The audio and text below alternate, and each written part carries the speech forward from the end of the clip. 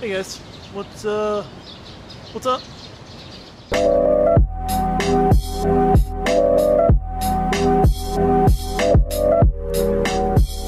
Hey guys, it's Saturday, it's 5 p.m. I had an awesome workout plan for today. I was gonna go to the track and do this thing with the stuff, and I woke up today and I just felt like complete crap. I didn't feel like running. I don't feel like running. I've been feeling really droopy and blobbery, and I just don't want to go. But I still need to do something active just because I can't like just not do something. So I thought this would be a great occasion to show you guys gymnastics on the still rings. And I haven't been on the rings in forever. I'm like so excited right now, which is good because I'm like, I need a little pick-me-up today. So these rings, they come with these straps. I got them from Gymnastics Bodies like, God, forever ago, years ago. But you can hang them anywhere, and this is what I do when I travel. If I want to bring like a gym with me or an upper body workout with me, I bring my rings because they're really easy. That one looks like a good one. It's gonna just be strong enough to where you don't fall. All right, so you take these and you just kind of throw them over. It didn't work.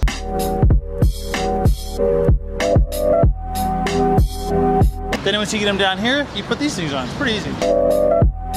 Ooh. You might be thinking, Jake, this has nothing to do with running. I know. Remember I talked about sometimes there's days you just need to like take totally off from your running. Today for me is one of those days. If you haven't seen that video, click here. I don't know why I woke up today, felt like total crap. My heart rate was elevated and I just kind of felt I could totally do the workout today, but I'd rather save it for a day like tomorrow where I'm just gonna feel really good because I think I'm gonna feel really good tomorrow. But there's no reason to push it today, one. And then two, usually when I get into my training pretty heavily, I take a day off a week anyway, so, and it's usually Saturday. So I wanna do rings today for two reasons. One, they're super fun and enjoyable and I haven't done them in a long time. And two, I've really been neglecting my strength training. Like I haven't done anything really, I've just been running. And I feel very bendy and not stable and it's just my posture's been terrible recently. I've been at a computer and if I do something like this twice a week, it's just enough for me to maintain a nice like good posture, good stable core, which helps with the running and everything. So, all right, so the ring strength series, I'm gonna do 2 muscle ups into like a 5-second front lever and then into a 5-second back lever. That's it. No, I will not be doing the full version of the front lever nor the back lever. I haven't started retraining that strength move, so if I want to get it, it'll take a while to get it back. I'm just gonna do like the bent knee version. 1.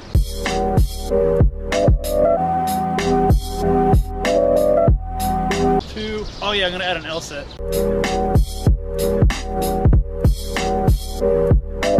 Time for the front lever.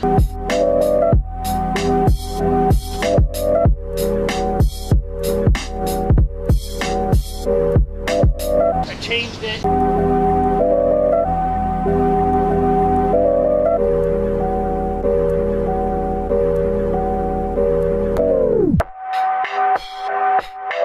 So I changed it. I did 2 straddle front levers, negatives, which I'm surprised I could do so slowly, to be totally honest. And the back levers, I actually hurt my pec a few weeks ago, so I just did like the easier version because back levers put a lot of torque on your pecs. So like I mentioned in other videos, I did gymnastics for a few years in college. I did club gymnastics for 4 years, and I also interned at the Penn State gymnastics team, the varsity team. It was a super awesome experience. Some of the most amazing strength athletes you'll ever see in your life. So a typical gymnastics still rings routine will last about 45 seconds or so. Basically, they have a series of moves like you just saw, and they have to hold it for like 2 seconds. It's 2-second minimum, and it's always static strength. So you have to be perfectly still, perfectly tense. Usually your limbs are totally extended. The physical adaptations are insane because one, when you hold something and you contract everything, your heart goes up to like crazy high blood pressures. We're talking like 400 over 300, systolic over diastolic, versus normal, which is 120 over 80. And the muscles are in a totally cool state. They're totally lengthened. And they're also, but the arms, like the bicep and the pec, are just at like such a disadvantaged position. The bicep, for instance, it's strongest right here, like this kind of angle. But when it's fully extended, it's totally like at a huge disadvantage. The amount of training that goes into strengthening this tendon for a gymnast, it's like 10 years to be able to get to the point where they can do iron crosses.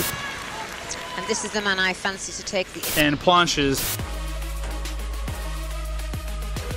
And Malteses. Like this, the torque that goes on here, we're talking like 2 to 3 times your body weight on a muscle group. It's staggering the amount of strength that goes into it. All right, I'm gonna change the routine. I'm gonna do 2 muscle ups, 2 straddle front levers, and then I'm gonna try 2 straddle back levers. I'll pay attention to my pec and make sure it doesn't feel wonky. I feel like I can do it though.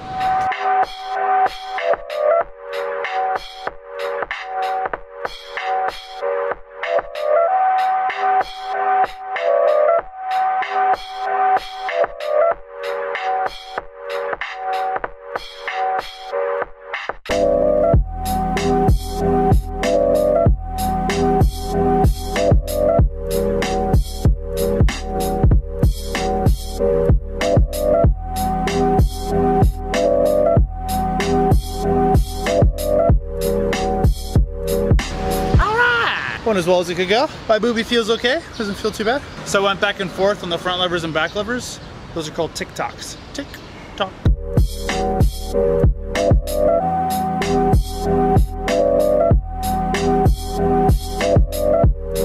I'm tired, I'm calling it there. So I know today's episode wasn't specifically focused on running.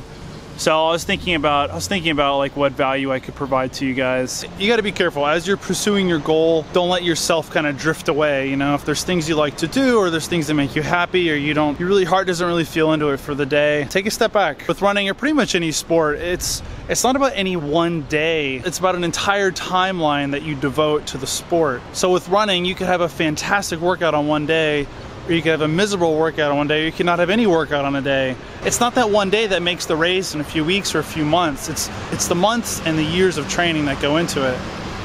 And you have to support yourself mentally. So yeah, today I did something that I liked, I thought was fun. There's other benefits that I get from it, physically and stuff, but today I didn't feel like running. I wasn't a runner today, and that's totally cool. I absolutely do not feel guilty about it. I'm gonna wake up tomorrow and I'm gonna have an awesome workout, or I'll wake up tomorrow and I'll feel terrible again. I'll take another day off. Who cares?